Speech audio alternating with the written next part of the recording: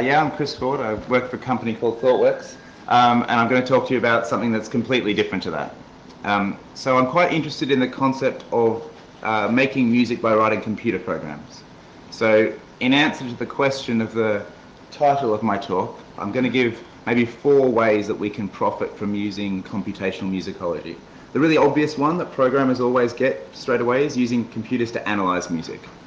A slightly less obvious one, but I think is really useful and productive, is to use computers and computational information theory thinking as a way to produce music and produce art.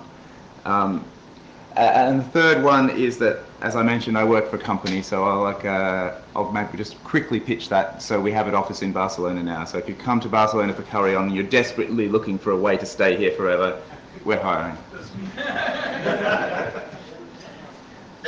Right. So just to give a bit of context before we get to the point where we can start asking questions. This is music, right? This is music notation. There's dots on a page. This is the way that Western musicians, in particular, annotate what they do. So you could use the techniques and the thinking that I'm going to describe to work with actual waveforms and kind of the continuous or pseudo-continuous properties of pitch and performance and lyrical meaning and things like that.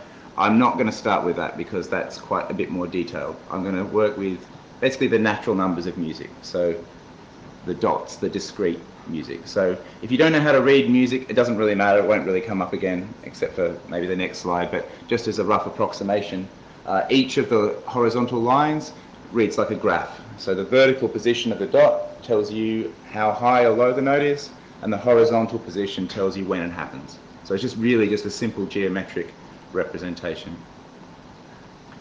So the key idea of the talk, like kind of the key complexity theory idea of the talk, is the paradox that there are things that are really big, data that's really big, that can be explained by a really small amount of code.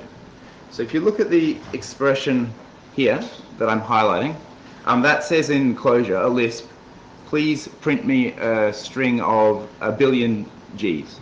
So if you actually tried to store that as a file, I think it's actually considerably larger than the iTunes library. So it's a big amount of data, but obviously I've been able to describe it in not very many characters at all. So, you know, that's kind of, I think, maybe we look past it as programmers, but I think that's a kind of a paradox. But the way that maybe complexity theory handles this is to say that the essential complexity of a datum is defined by the length of the shortest program that can spit it out. So if there's something that you could write a hypothetical program to do, then and that program is really short, that tells you that there's a lot of redundancy in the data. It actually doesn't have very much essential complexity. There's a lot of repeated structure. If something takes a really big amount of computer program to write, that's almost the same thing as saying that has a lot of essential complexity. There's no way of boiling stuff down. So this is actually quite similar concept to compression. So you could almost say that compression and understanding are quite related concepts. So if I can't evaluate the whole thing obviously because it's far too massive, but if I evaluate just that bit of it, obviously we've got masses of Gs, that's 10,000 Gs. So it's another G string, just like Bach's air on a G string. So I'm using Lisp partly because that has good facilities for making music, but partly also because we have macros, which lets us talk about both the unevaluated program and the evaluated program. So this macro here, description length, takes an expression, converts it to a string, and just counts how long it is. So that's kind of by definition the length of the expression to produce the datum.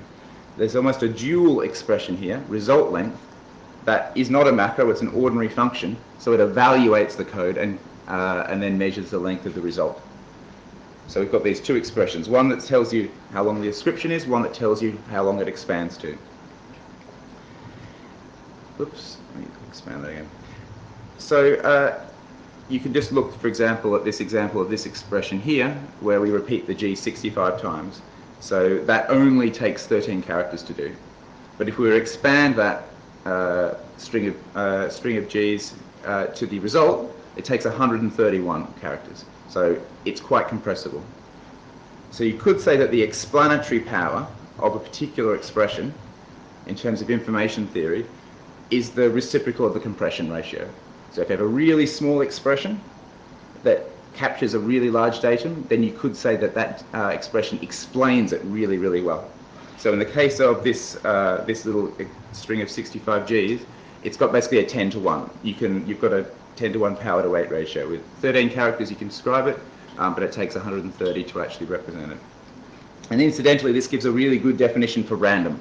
So randomness can be defined in terms of whether or not there is an expression that is shorter than the literal data. So if you've got no way to compress it by writing something that's smaller, we say in this particular way of looking at complexity that it's random.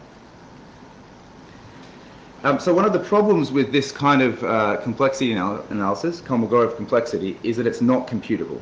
So there's kind of some paradoxes you could actually create if you could work out how to have an expression that just worked out for any end data how long the expression would be that you typed it. So that's a little bit of a problem for using it. Right? Obviously maybe there's use cases where we can work it out, but in general things not being computable is a bit of a problem. But one of the things that David Meredith, who's a musicologist, worked out is that it's not with music that we necessarily care about what the essential complexity is. If we're a musicologist and we're trying to explain the music, what we care about is the quality of different ways of explaining the same piece of music. So perhaps we have one way that looks for certain commonalities in the structure, and that achieves a medium compression, but we have another way of understanding how that music is put together, and that achieves even greater compression. So it's a way of actually objectively measuring the quality of different analyses of the same piece of music. So David Meredith has this system where he actually starts with the dots on the page, transforms them into numbers, and looks for common sections. So he's actually doing automated analysis there. So if you can see on the left, there's a few patterns of the dots where they repeat in the same way. So in this is taken from a paper called Analysis by Compression. But if you look on the other side, you can actually see it's not exactly the same dots because they don't happen at the same height, but they're repeated structure that can be exploited. So that's a very interesting paper, largely because it does circumvent the problem of computability, because we don't care what the lowest possible or the best possible explanation is. All we really care about is which of the explanations we have does the best possible job. I'm going to give you just a little bit of an example of how to do that in closure code. So this is the rhyme row, row, row your boat, which is like a children's rhyme. And I'm going to build it out of closure expressions. Not literally, so not note by note, but expressions that expand to form the actual piece of music. So let me just find the thing to plug in, and I'll actually play it. This one. Yeah. So sorry for the buzz, folks, but I'll try not to leave it in too long. So this is just being synthesized by code. That's actually running that piece of the code that I showed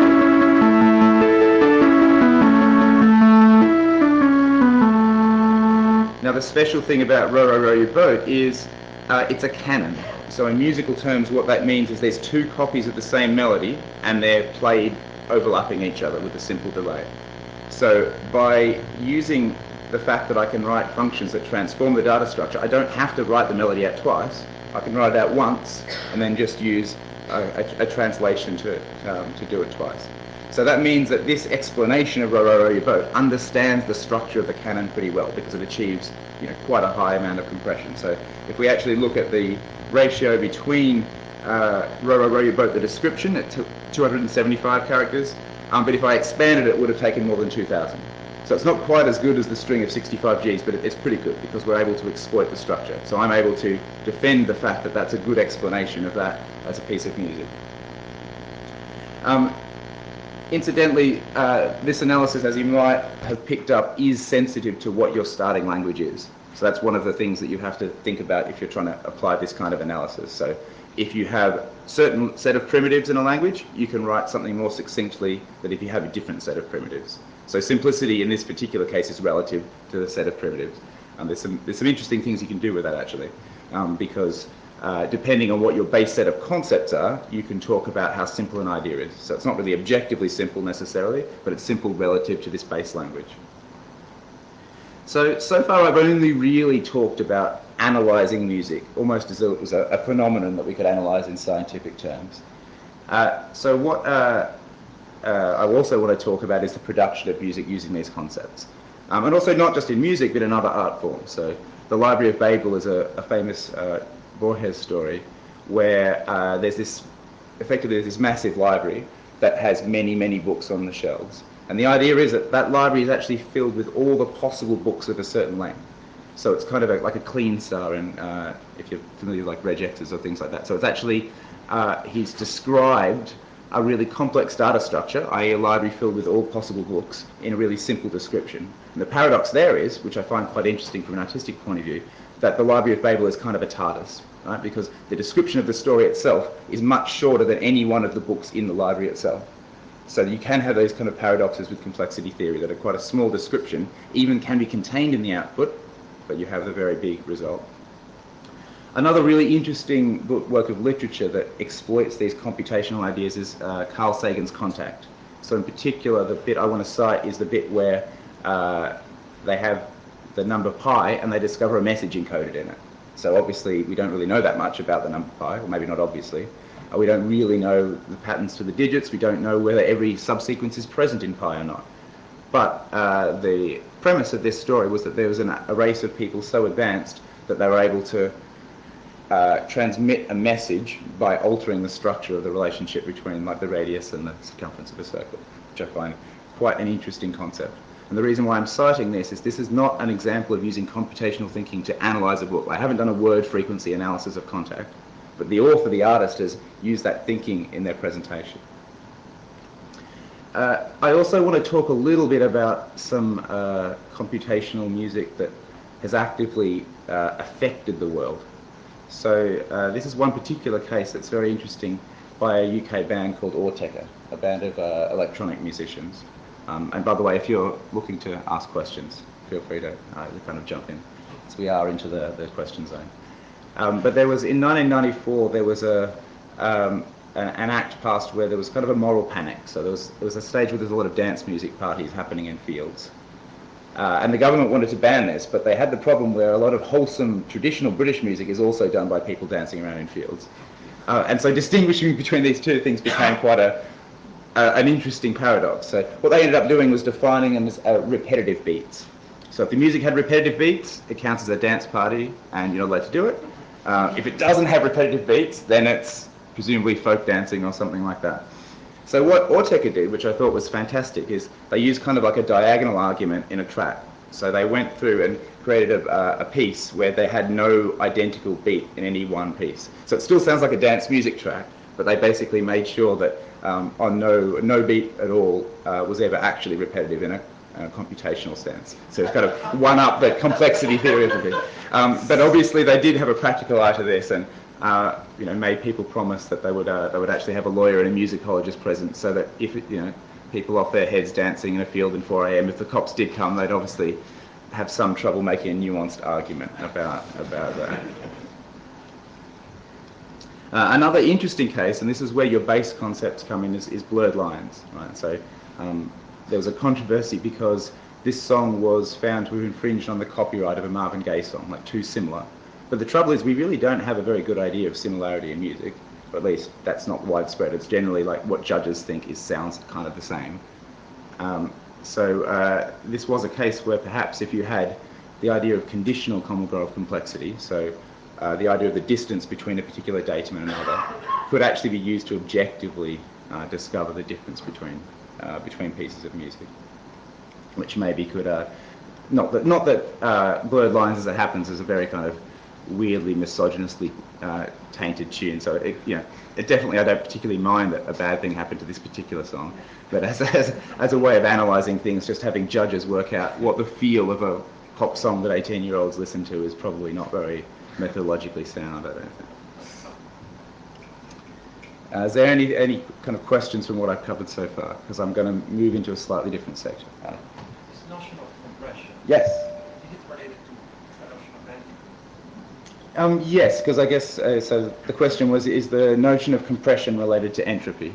So if you have entropy, you're effectively unable to compress it because you have no way of explaining it. So if you had entropy that was just alternating digits, that was 10, 10, 10, you would be able to explain it, and so it would not truly be entropy. So yes, the Kolmogorov complexity is, the idea is it's an actual essential fundamental way of explaining what entropy is, you could say. Oh, yeah. So yeah, you talk about So you talk about how big the program is that describes a piece of music, but then often you can also use like functions that you defined, Yes. or macros that you defined to describe the piece of music. So do you count the expanded versions of those functions, or do you just count the names of those macros? Like, what rules do you use? So the question was, I guess, if you have functions that refer to functions or macros that expand, how do you define the rules? And I would say it's a little bit arbitrary. So as long as you're consistent, it doesn't matter. And in my case, it's a very simple macro that just looks at the top level expression, because I've deliberately not divided it into sub-levels. But the proper definition of the Kolmogorov complexity would effectively chase down all the references you have to some base level.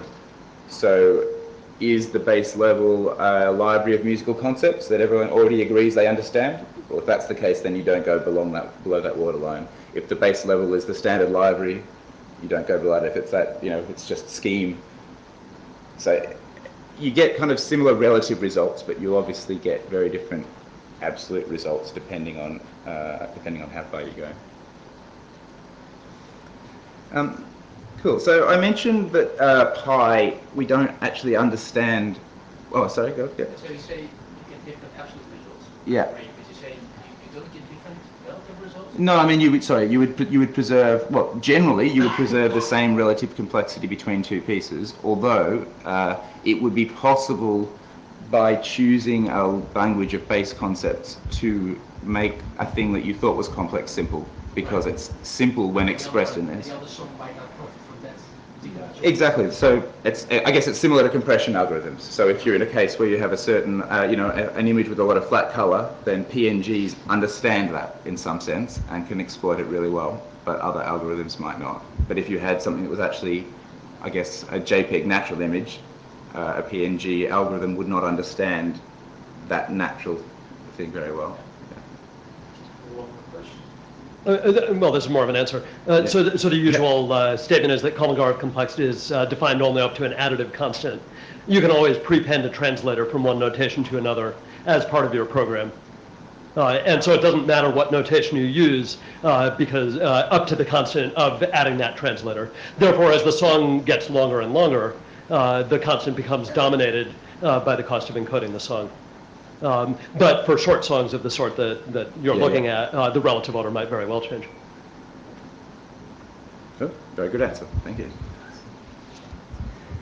So the particular thing that I want to talk about now is other constants besides pi that are a little bit better behaved. So pi, we suspect, is a normal number. So we suspect that everywhere in every sequence of digits appears somewhere in pi. I think it's the same frequency. So it's something we speculate, but I don't think that's been, I'm looking for a hint of the audience, I don't think that's been proven. It's something that empirically we seem to come across. It seems random in that sense. But there are other constants that are also like the Library of Babel lexicons, or they're like the Library of Babel and they have everything inside them, but they're much better behaved, that we can actually do stuff with, we can speculate on, we can calculate on. So the one I want to talk about briefly is the Champernowne word. So this was discovered by Champernowne, I think, when he was an undergraduate. And really it's just quite a simple concept. It's to take the natural numbers, serialize them digit by digit, and just concatenate them all together. So if we look at taking the first 16 digits of actually the Champernowne word, because we're just talking about the digits rather than the actual fraction, but it just starts, 0, 1, 2, 3, 4, 5, 6, 7, 8, 9, 1, 0, 1, 1, 1, 2. So it's a very simple number, but you can also probably see from yourself that every subsequence of digits appears in that number, because you can actually just get to that point in the natural numbers where you come across that sequence. So one consequence of that is that if we can seed a process, artistic or whatever, from the Champernowne constant, then we will eventually also hit all possible combinations, so long as we have an appropriate translation. So as my own little kind of comment on the way copyright works, right, I've defined something I call the copyright infringement song. So it's kind of a decoding of the Champernowne word, so into musical notes. So what that means is that as you play through the Champernowne word, you'll eventually come up with every possible subsequence of other music. So what that implies is, even though it's quite short, that it contains every other song within it at some point. And so I was kind of thinking about the commercial possibilities of this. This is kind of a hidden profiteering. I realised that I guess one of the downsides of this is that in some non-legal, I'm not a lawyer sense, infringes on the copyright of every existing song. But I think that's probably offset by the fact that every future song infringes on its copyright. So as an investment, there might be a little bit of outlay for the first little while, but eventually, I'd imagine, assuming that the recording industry wasn't completely disrupted by the process, it would become interesting. Yes? I would imagine that it doesn't count until you actually create it. Yeah, that is a problem. I mean, I played a bit of it. Yeah, so you're saying that it doesn't count if you play. Well, it's an interesting thing, but does it have to be broadcast? I mean, if you think about a CD, it's an encoding of song. It's not the actual sound there. It's encoded in a certain way. Fixed in a tangible medium, I think, is the phrase. Well, it doesn't have to be played, but you can also write it down and send it to the copyright office. Well, I can write down this program and send it to the copyright office. It's just a more efficient encoding, you could say. Let's try playing it, because it's at least at first it takes a while as a song to warm up. So.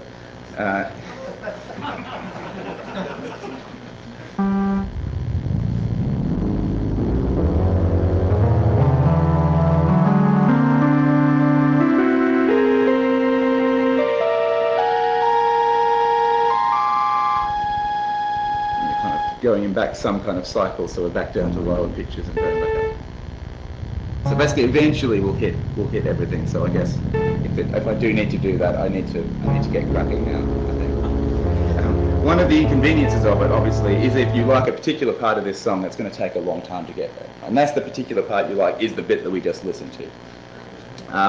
So there is a... Oh, yeah, go. That's also the case with the lawyer. I mean, he has to point out where in your repetition that particular song that he...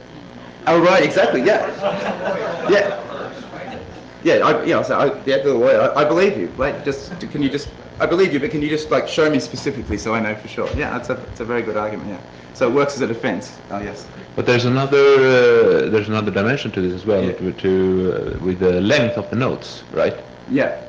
So is it the same song if I go row, row, row your boat, or if I go row, row, row your boat?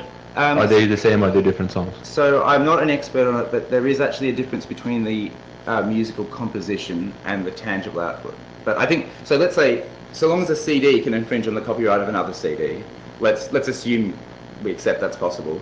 So you know that you could use the same process to go through every bit combination on a CD, right? So in theory, so long as you accept that we're going to get discrete at some point, it's possible. Okay. But in the case of blurred lines, I think actually the controversy was that one of the reasons why it's controversial is that Marvin Gaye hadn't registered the copyright to the composition itself, just the recording. But I think in some jurisdictions the abstract discrete notes on a page representation can be distinguished from a physical recording of a particular version of it. So in that case, if I sang Row, Row, Row Your Boat with a slightly different voice, or someone else sang it, it would still be the same underlying composition if we quantized it. And there is obviously judgment as to how close these have to be together. Entirely subjective and unreliable judgment, in my opinion. Cool. So, in order to make this song more effective to work with, I added a skip to part of this particular song. So you can skip to the part that you want, which is kind of convenient. So I've discovered something I call the Gay-Williams-Thick constant, which is the point that you have to skip to in the song to hear blurred lines. So I'll just play that for you as well. You recognise it?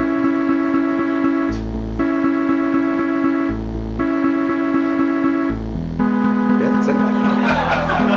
And wait for the bass bit. Yeah, it's recognised that.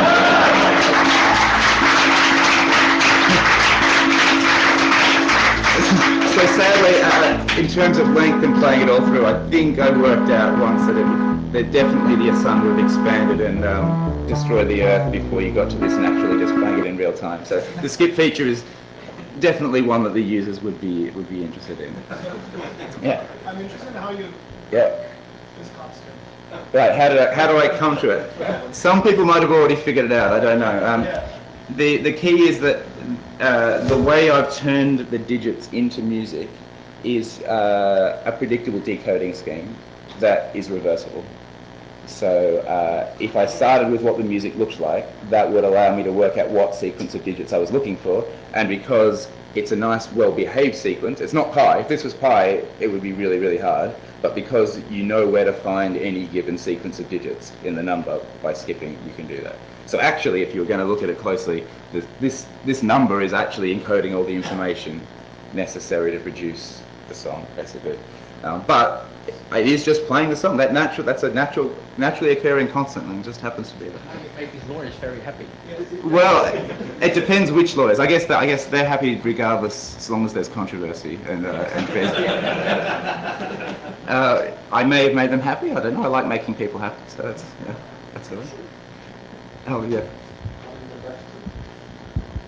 So is your algorithm somehow tuned? Is it better at finding blurred lines than, say, row your boat? It's actually just the question was like, well, is it better for finding some songs than others? Not really, because it's more just an encoding and decoding. So this is not it's not going through all the numbers until it encounters it. There's not some kind of like binary thing. It's taking a list of discrete notes, which I said I do at the start because it's a bit simpler, converting that into a sequence of digits, and then just treating that as a natural number and jumping to that point. So anything, I mean, I'm exaggerating slightly when I say every possible song potentially, because I think it was you pointed out earlier, it depends what features of a song you find relevant. So it's anything that's in the image of the decoding function counts, which by my judgment is close enough to include everything that you might be interested in. So, like, since we're only on 8 minutes, so yeah, that's good. That's good. I've just like the number of voices. Yes. Is another dimension. So I guess I did it with 3 voices. This is actually something that I could tune. I'm pretty sure you could define an encoding that had an arbitrary number of voices. As it happens, if you look at the source code, which is available if you want to mess with it, this has 3 specific voices, but I took the pragmatic decision that for the purposes of copyright jamming, 3 voices should be enough for anyone, as Bill Gates might have put it. But I don't know if that's fundamental, and only covers pitched instruments as well. That would be another element of this particular example. Yeah.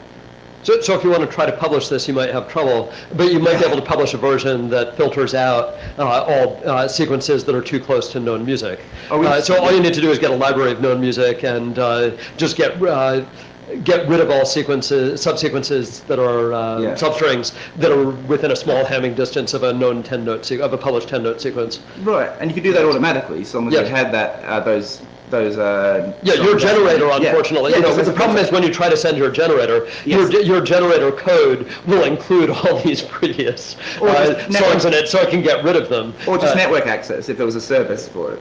It had to just have to, every time it found it, look up in the iTunes database or something with a certain distance. Yeah. Yeah. Does that count as being fixed in a tangible medium? So the problem is that the printed out version doesn't violate any copyrights, and you could nail down all previous stuff that way. The problem is your description of it will violate all previous copyrights in order to know what to exclude. Well, it is published. Just no one's looked at it yet.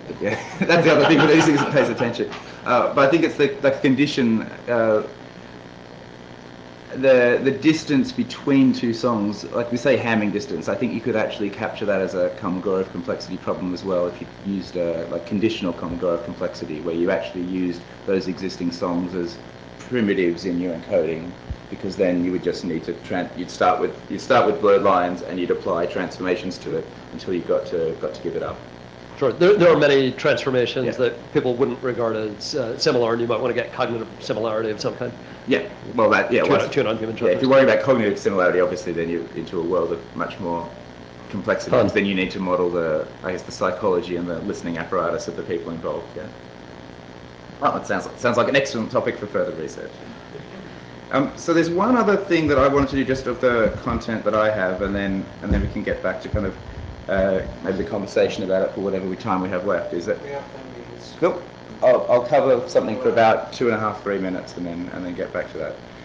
So people do actually use this to perform. So I've got I only just got it, this has just been printed, my Algo Rave t-shirt on.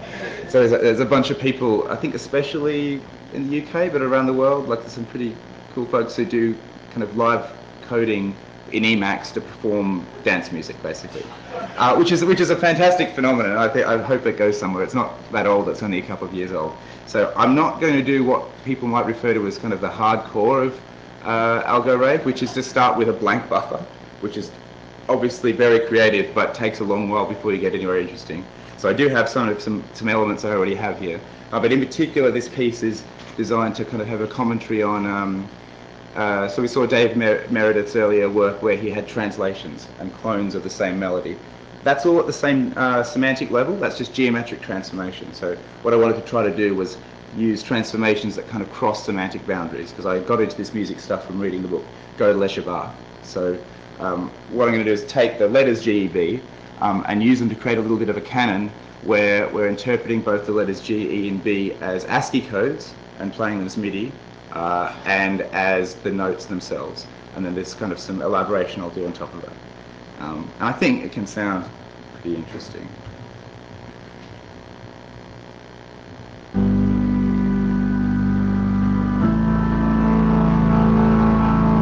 this is GEB basically.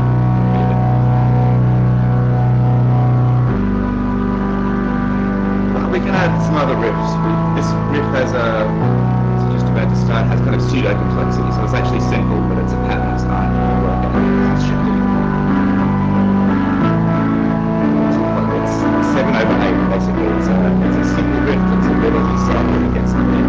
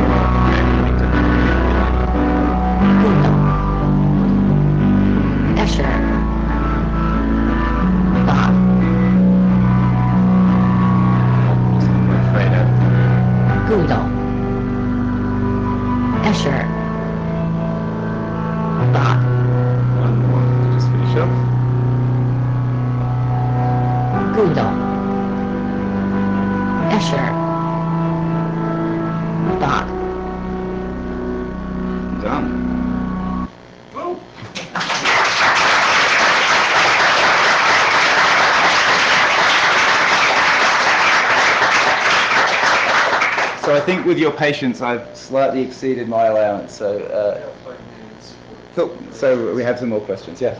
You tried finding your GDB song in the copyright. I haven't, but actually it would be fairly simple. I think it's probably in general the length of the natural number grows obviously with the length of the song. So it would probably be, and even probably struggle to put that on the screen at once, I think. But yeah, I'm sure it's there. Oh yeah. Does anybody look into computational analysis of Wagner? Of computational analysis of Wagner was the question. I don't know. I've done some stuff around Bach because obviously Bach has a very like canons. The concept of having reflections and transformation and those patterns in canons and fugues that Bach does is very repetitive. So that I think can be done quite productively. I personally don't know about Wagner. I asked about Wagner because a friend of mine had a collection of books where people try to analyze how a certain melody goes from one music piece to another and how it's itself. Well, I mean, so what you was just mentioning was that there's a lot of analyses of these different composers like Wagner. I would, in general, expect that if there's an analysis that actually is precise enough to make sense, you could translate it into code if you had sufficient patience. So it's not necessarily having to do it from scratch. You would just need to work out what's the computational equivalent of that English sentence. I was just wondering, with regards to the comments you made earlier, have you or the company that you work for looked at monetizing this as a method for copyright infringement lawsuits, as a tool to objectify these kind of claims? One thing I should mention is that my day job doesn't really resemble what I'm doing right now. So I love my company a lot, and we do a lot of interesting work, but this isn't particularly one of them. No, so neither I. Other than using the concept to help get the hospitality of Curry On and similar conferences, I haven't exploited it for personal gain. The actual a differentiation between songs for copyright, I think, like kind of the expert witness kind of content, I think would actually be a genuinely interesting thing. I don't know whether you would be able to get away with doing it just against the composition, because you could get people to translate the raw song into the composition, or maybe you'd need to do waveform analysis. But I think it's interesting. Well, I think that just in the course of your talk, you demonstrated, at least for this audience, that you can represent something that we all were familiar with. By this encoding scheme, I don't see why that wouldn't work in the context of a copyright lawsuit either. So it's based on subjective assessment anyhow. Yeah, well, you think it can't get any worse, right? But definitely, the legal technique of programmers saying I don't see why it doesn't work this way doesn't always produce an accurate legal analysis, unfortunately. as Slashdot and Hacker News and so on would show you very strongly.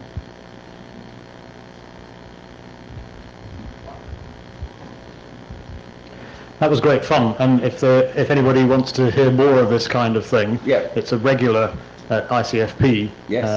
So there's usually an after party at the end of ICFP with a whole evening of people doing this in a club, and there will be again at ICFP this year. Plug. Come to Oxford for ICFP, and there's a whole day of this FARM is a functional art and modelling day of ICFP. It's one of the constituent conferences. So generally, the performance that you're referring to is kind of the culmination of that. So if you're interested in not just seeing the performance, but also possibly some papers that might be more serious than mine about people exploring functional programming in art, there's a big section of that. Okay, so let's thank the speaker.